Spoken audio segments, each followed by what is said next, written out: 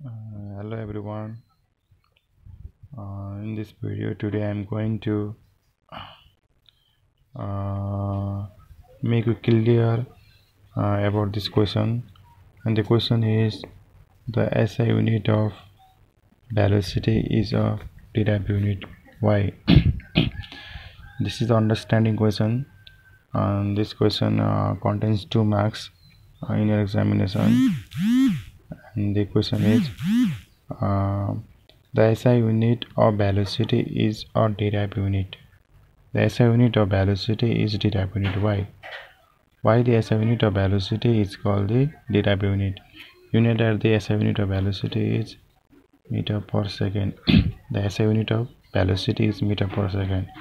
Why the meter per second is called the derived unit? These things I am going to show you. For this, we have to do here. We are familiar about this. We know velocity velocity is equal to, what is the formula velocity? We are familiar, everyone are familiar. Velocity, the formula for the velocity is displacement upon time, or you can say distance by time taken, isn't it? So is equal to here. Now what is the unit of velocity? You know, unit of velocity meter per second. So here to find how this meter per second comes here, I will show you here also. Velocity, the formula for the velocity is displacement by time taken, and displacement is called the distance, the shortest distance. So what is the unit of the distance?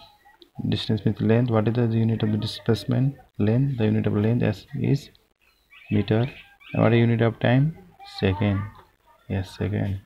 So you can see here, you will see here the unit of velocity contain meter and second. By the combination of the meter and second, we get the SI unit of velocity. So as we know the definition of a derived unit always we get derived unit always from the fundamental unit. So what are the fundamental unit? We are familiar. There are 7 fundamental units. There are 7 fundamental units. So among those 7 fundamental units, by combination of those 7 fundamental units, we get the derived unit. So here you can look at meter and second is a fundamental unit. By the combination of this meter and second, we get the unit of velocity. So that the unit of velocity is called the derived unit. So here we write here the unit of velocity, velocity, velocity contains two fundamental units, that is meter and second. So it is called